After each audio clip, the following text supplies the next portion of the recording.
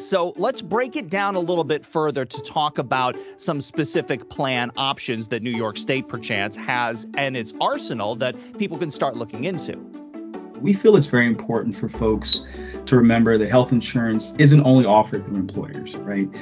You have several options where you can actually buy and purchase health insurance directly through an insurance company like ours at Excellus BlueCross BlueShield. And you also have an opportunity to access health insurance through the marketplace. Let's look at it really from the standpoint of a couple of different scenarios, right? So let's say you're a single individual, you're 26, you're just off of your parents' health insurance coverage, and you're looking for what some options might be for you out there in the marketplace. You don't have insurance for your employer, and so you're looking for insurance for yourself.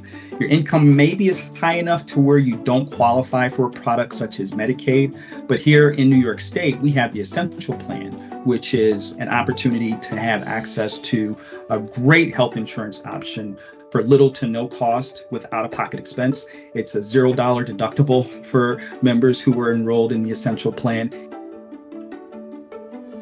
Let's consider let's say we have a single mom who have, 2 kids that are under the age of 19. They're living at, very low income or maybe near the poverty level. There's several types of plans that might be available first for her, right? So we talked about Medicaid and the Essential Plan that single mom could enroll in so that they have their health insurance covered. But for their 2 children that are under the age of 19, Child Health Plus is a quality option that they could then enroll their children into. And so it provides and offers the same type of essential health benefits as other plans with little to no cost out of pocket.